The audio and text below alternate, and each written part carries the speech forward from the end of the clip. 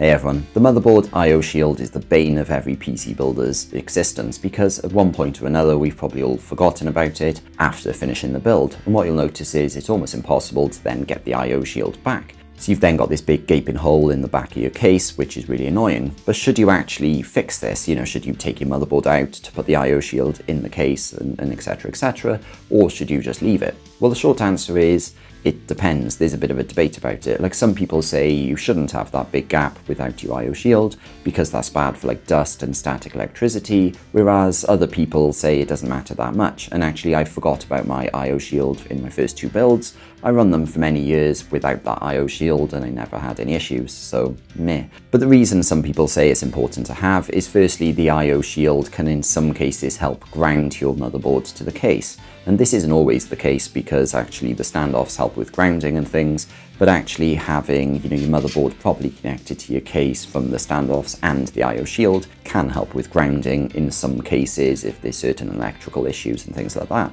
And secondly, as I touched on earlier, it's nice to have it because otherwise you can have, dust getting in the system. And thirdly, you could have like bugs and things like that potentially get inside your computer depending on where you live. And that's some of the arguments some people say in favour of, taking your computer apart to get the I/O shield back.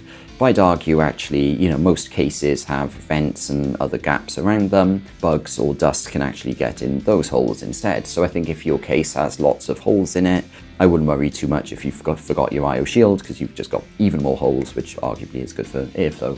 But anyway, that is something worth knowing, is there is a bit of a debate about it. The fourth thing I wanted to mention though is that your key components are all exposed, and I'm not just talking about like your CPU because that's a bit further in, but actually things like part of your graphics card and even some of the important I/O connections behind, the actual case inside your computer for things like the USBs or the Ethernet, then actually they're more exposed. And then if you've got kids poking things or pets brushing up against it, in some cases that could actually cause a short that could then damage your USB port or something like that. In some cases you might be able to actually clip off part of the I/O shield and put it in place, which I've done one time and it sort of worked a little bit, but then it meant I couldn't access some of my USB ports and things because it wasn't quite aligned properly. So it is a bit of a faff. The proper solution is to actually take your motherboard out of the case, so loosen it from the standoffs, take your motherboard up and put the I/O shield back. That's the proper solution. It's up to you whether you do that or not, but at least hopefully from this video you've now got a bit more information about the pros and cons of leaving your I/O shield off.